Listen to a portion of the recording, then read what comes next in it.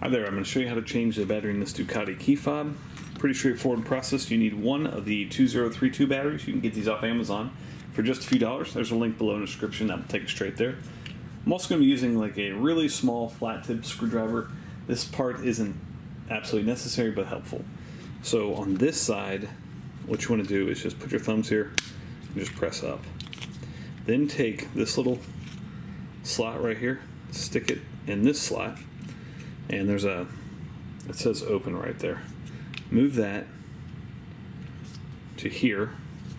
You can just take your fingernail or the screwdriver, take that out, pop the old battery out right there, and new battery goes in, pops to the side facing out, and you want to make sure that you